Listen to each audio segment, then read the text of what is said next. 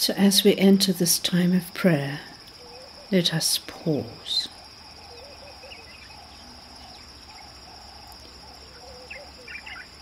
And take time to be still.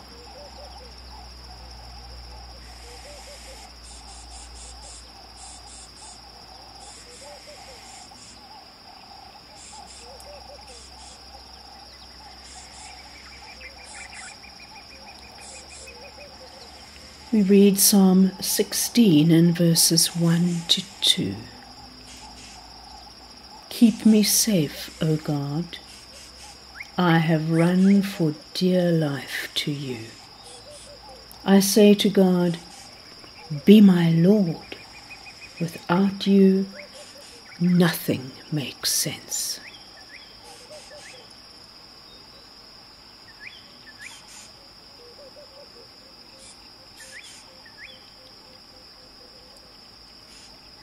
Keep me safe, O God. I've run for dear life to you. I say to God, be my Lord. And without you, nothing makes sense.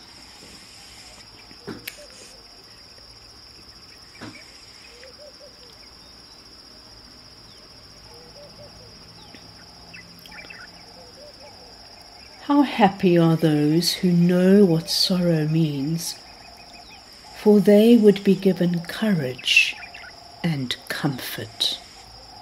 Matthew 4 and verse 5.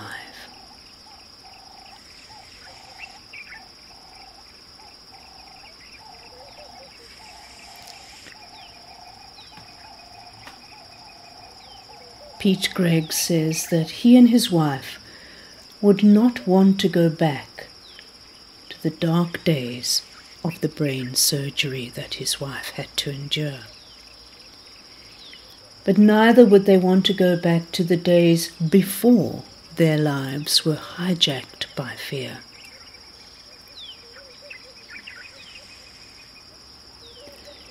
And so he says that he guesses that he prefers the people that they have become through all of these contradictions. So ask yourself, can I see any positive ways in which the Holy Spirit might be using my sorrow for good?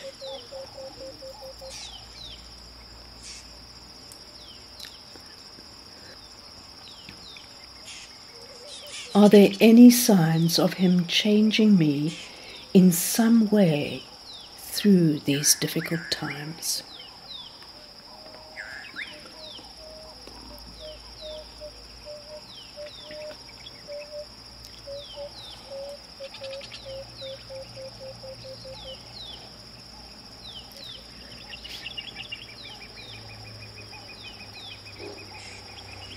And so we pray, Father, if you were to hand me a big red switch to solve any problems and heal my pain, I would flick it without hesitation.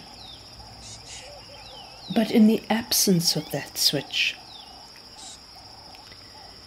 please at least make something good out of this mess. Don't let this ugly situation make me ugly. Give me beauty instead of ashes, the oil of joy instead of mourning, and a garment of praise instead of a spirit of despair. Isaiah 61 and verse 3.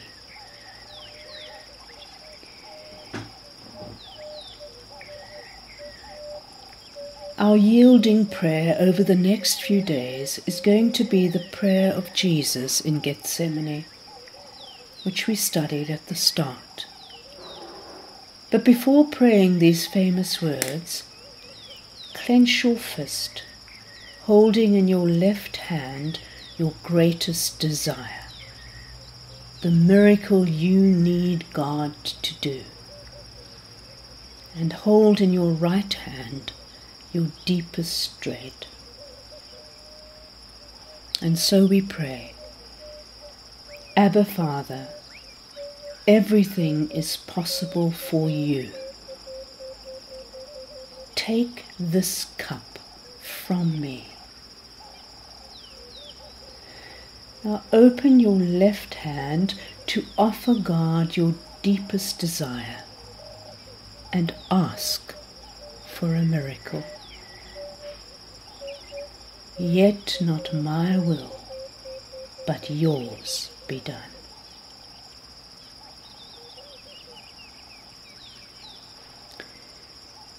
Now open your right hand and, naming your deepest dread, make the difficult decision to relinquish control. Amen.